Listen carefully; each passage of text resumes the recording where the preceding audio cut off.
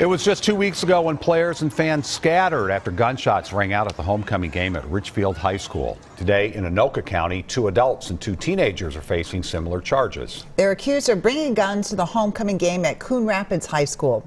Josiah Wessa Jr. and Ishmael Kamara are the 2 adults charged. According to prosecutors, their weapons were ghost guns with no serial numbers. WCCO's Jonah Kaplan reports on the big tip that might have prevented a tragedy.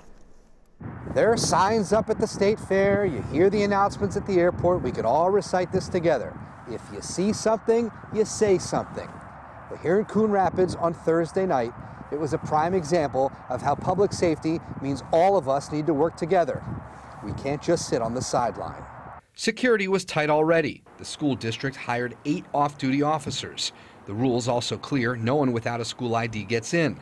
According to police, the 4 people arrested did not have school IDs, so they were turned away at the entrance. As they returned to their car, officers said a bystander overheard them talking about guns and watched one of the guys take one out.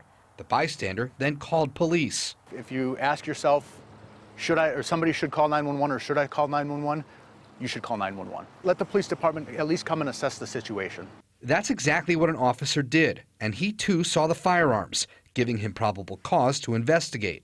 Detectives tonight report the weapons recovered were ghost guns, no serial numbers, and one of them had a mechanism that made it fully automatic. Possessing a gun on school grounds, that made it part of the crime right there, that they had the gun there. But also we're dealing with adults and juveniles who weren't 21. To carry a firearm, you have to be 21 years old or to have a permit to carry.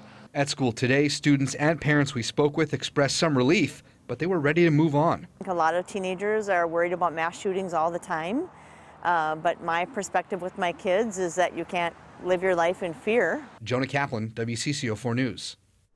A spokesperson for Coon Rapids Police said officers will continue to work on security for football games.